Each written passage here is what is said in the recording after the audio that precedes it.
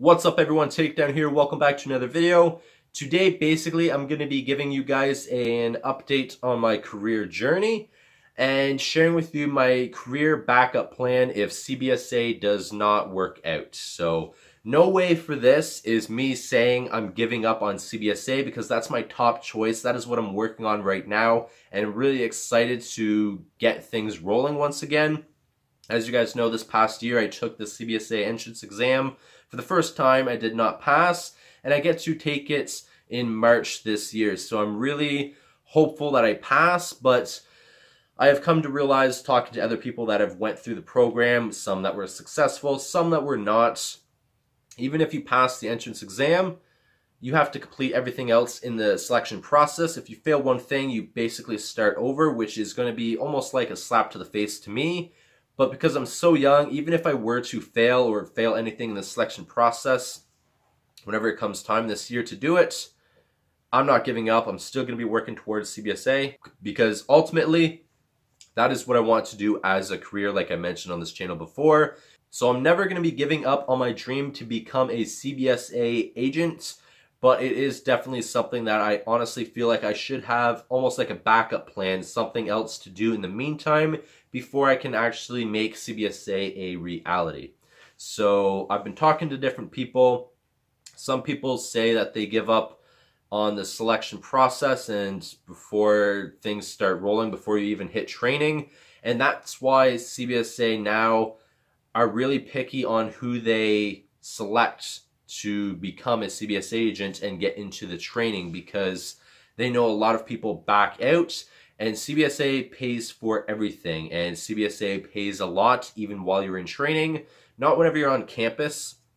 Even though the food, your training, everything is free, and they do give you a allowance of, I think it's 125, maybe 150 a week, which isn't much for you, but they are paying that themselves. So that makes sense why they're extremely picky on who they select to take this training, because a lot of people do back out. They want to make sure they're trying their best to pick people that are not only going to go through the training, complete the training, but also become a successful CBS agent and stay with them.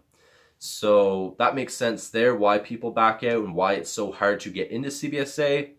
On top of that, I talk to a lot of people that say most people back out once they hit the campus, not necessarily because it is hard at the campus, but because it is a financial hit. They're only giving you an allowance of 125 or 150, like I said. And if you're not financially set to take that decrease, it's way less than what you would make at a full-time job, then it will be harder for you to stay at the campus. And a lot of people end up backing out because they cannot take that financial hit, at least not at that time. For me, I'm okay with that financial hit. I've saved a lot of money. I've always been saving money. I've always had the mindset of saving money. So whenever it comes time for me to become a CBSA agent, I'm going to have money set aside to basically live in the meantime. But all your food is paid for apparently at campus. All your training's paid for. You live there, so everything is covered. Your electricity and everything's covered. So it shouldn't be too much of a hit for me at least. So that's not a huge factor.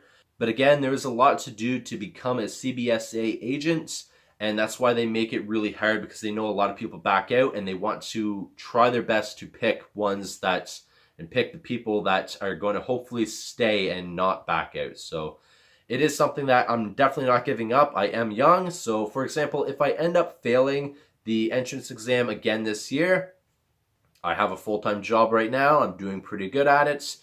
I'm going to likely stay here or look for one of my backup plans and try to start one of them while I'm waiting to take the entrance exam again. Or if I pass the entrance exam and fail something in the selection process, I'm not giving up.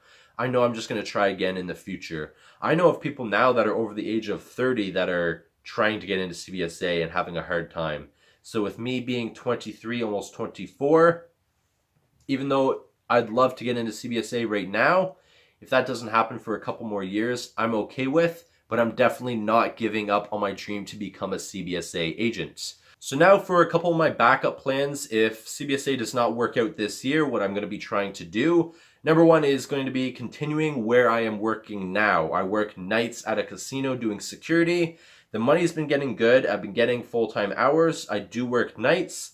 I honestly love where I work. I love my coworkers. I love what I do, which is something if you asked me a year and a half ago or almost 2 years ago now, whenever I worked retail, I would be saying the complete opposite. So the fact that I'm getting into security and I'm gaining the experience, I love what I do now. I'm honestly enjoying life. So if CBSA, for CBSA, if it doesn't work out this year when I take the entrance exam, or if I pass and if I fail anything along the way in that process, I'm not giving up, but I will likely stay working at my job, at least for now, until something else and another opportunity comes up. But I love getting the experience. I love doing what I do. The money's okay. Why not stay? But there is a couple other things that are interesting me. Number one, I have a coworker that used to work at Brinks. He doesn't work where I work anymore. He went back home. He didn't live in Canada, or he's not from Canada. So he used to work Brinks, and he told me that it's about $35 to almost $40 an hour. The schedule is very flexible. You basically tell them what you want to work, and they will tell you what's available and what your shifts are. So that to me is awesome. It's not too hard. I have all the requirements. I have my restricted and unrestricted gun licenses. I've been gaining experiences in security where I currently work, so it shouldn't be too hard to get hopefully hired on if that is something that interests me and it is something that I apply for. And I honestly think I would enjoy it. And I honestly wouldn't mind working at Brinks. And it is something with the schedule. It means working at Brinks, I hopefully won't be doing nights. I'd be working mostly days. The schedule would be flexible. The money would be amazing. Making almost $40 an hour. I wouldn't mind doing that at all. Getting holidays off would be also a bonus. It'd be something nice and interesting to do in the meantime while I wait for CBSA. And the other thing would be a government job, a government security job, which they're always hiring. And I know a lot of my coworkers are currently looking into that and seeing what's available, because where I work, it's not something, if you're coming into it now, that it's going to be long term. Most people are 2 to 5 years and then they move on. That's how long they work there, 2 to 5 years. If you started off early, whenever the company started at this location, you would be basically, there's some that are hitting their 20-year mark this year. So they've been there for a long time. Their pension's really good. But for somebody coming into it now, working where I work, 2 to 5 years is the average that people stay nowadays. So that's why I have to consider all other options. And I know a lot of my coworkers are considering government security jobs. So I've been looking into it, seeing what's available. And it is something that interests me. Brinks, on the other hand, compared to how far I have to drive to work now, it wouldn't be too much farther. So that's why that's something that interests me. But the government jobs, I'm going to have to see what is available, what the job is, where it's located, what the pay is, what the hours are like, and see what's available from there. But definitely Brinks is something that interests me. That's something that I could see realistically me doing. And also me staying at my current job for a little bit longer, hopefully until I get into CBSA. But if that doesn't happen for a few more years, I'm going to have to consider one of my other backup plans. So this is basically, I just wanted to give you guys an update on my career journey, because it's almost time for me to take the entrance exam. And over the past few weeks, I've been thinking of what will happen if I do not pass the entrance exam, or what will happen if I fail anything along the way right after the entrance exam. What am I going to do? So I wanted to make this video updating it for you guys, because I've been thinking about it for weeks. And I wanted to give you guys basically an update of what I plan on doing if I do not pass this year for CBSA. So staying at my current job, that's the first thing I'm going to be doing. And then I might be looking for another job, which I'm hopefully going to be applying for Brinks if that does happen. And if I do have to look for another job, just more money. That's the main reason why I would, because I honestly love where I'm working. I love what I'm doing, and I love working with my coworkers. But more money is definitely something that interests me. And then potentially a government job if everything works with my schedule, with the money, with where I'm going to be working.